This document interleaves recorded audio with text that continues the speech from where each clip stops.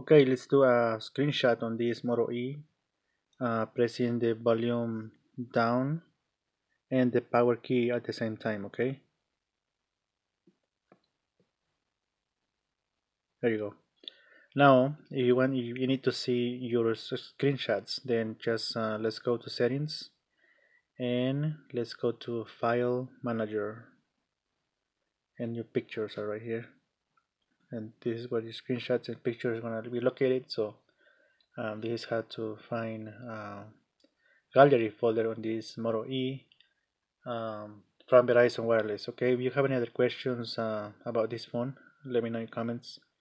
And find my other videos about how to reset, factory reset, um, disable talkback on this phone.